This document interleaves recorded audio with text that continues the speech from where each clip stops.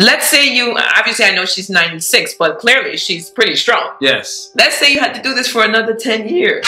What does that look like to you? What does that feel like to you? You know, like, how do you make it through that? I think I just need to be able to schedule more time with us. A lot of times it's about doing a task.